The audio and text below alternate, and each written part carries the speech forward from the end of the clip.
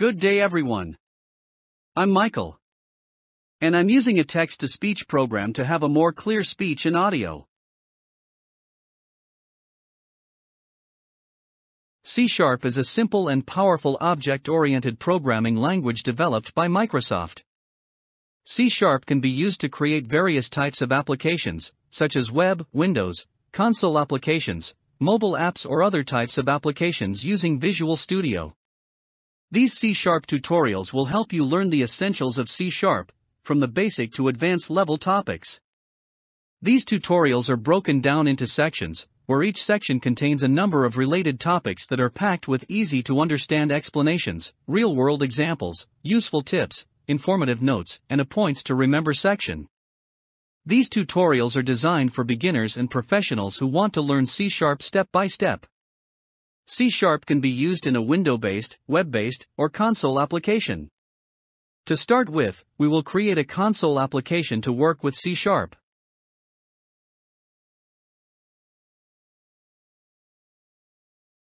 Open the Visual Studio installed on your local machine. Then create a new project. If you are using Visual Studio 2019, you can see the different projects you can create that target different platforms and languages. We will create a console application. You can scroll down this or simply search for the type of project you intend to create.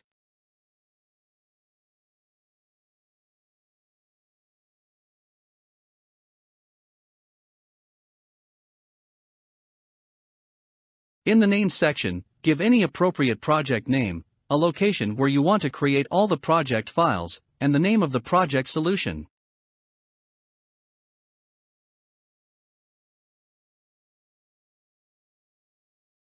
Then, click Create.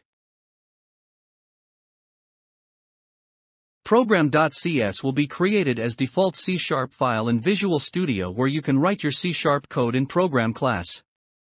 Now let's create the famous Hello World program.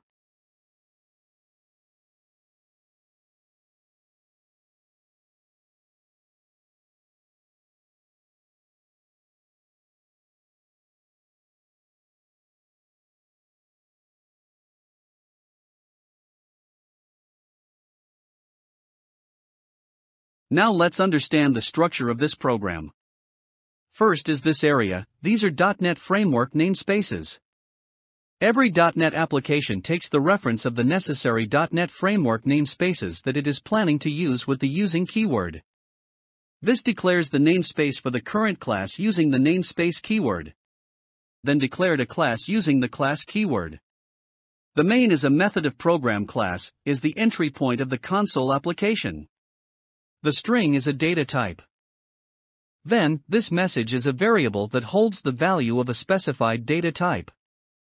Hello World is the value of the message variable. The console.writeLine is a static method, which is used to display text on the console. And this part is a comment. Comments can be used to explain code, and to make it more readable. It can also be used to prevent execution when testing alternative code. There are two types of comments in C#, the single line and a multi-line. In this example, I am using a single-line comment, because it starts with 2 forward slashes.